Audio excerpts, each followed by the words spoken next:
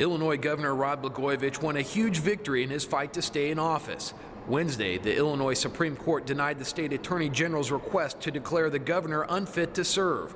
At the state capitol, Blagojevich's attorney heavily criticized the House committee impeachment hearing process. This is Alice in Wonderland. I don't believe so at all. They talk about, or you have a gentleman get up there, read a anonymous complaint with names of people who, in fact, they don't tell us about, on tapes that we're not even sure exist. I'm questioning and making remarks about that, and your response is, forget all that. Bring your plan in. I think it's the wrong time for that. But what we heard so far today, if we are to believe the evidence, it seems to me that your client's sole idea was to get out of being the governor of Illinois. The governor's attorney, Ed Jensen, says the state does not have the right to introduce information from the U.S. attorney's criminal complaint. Jensen believes that the information is just hearsay at this point, but the House committee made it clear they are not a court. We are not here to find Rod Blagojevich guilty of crimes beyond a reasonable doubt.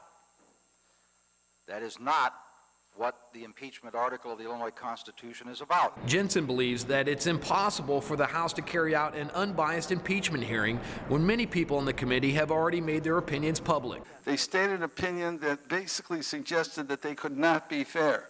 And I'd ask specifically that Tracy, Representative Franks, Representative Black be recused. Governor Rod Blagojevich said that he wants to tell the public his side of the story and suggested that he might do it very soon.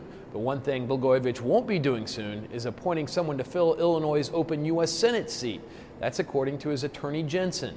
But Governor Rod Blagojevich still has the power to do so because he's still governor.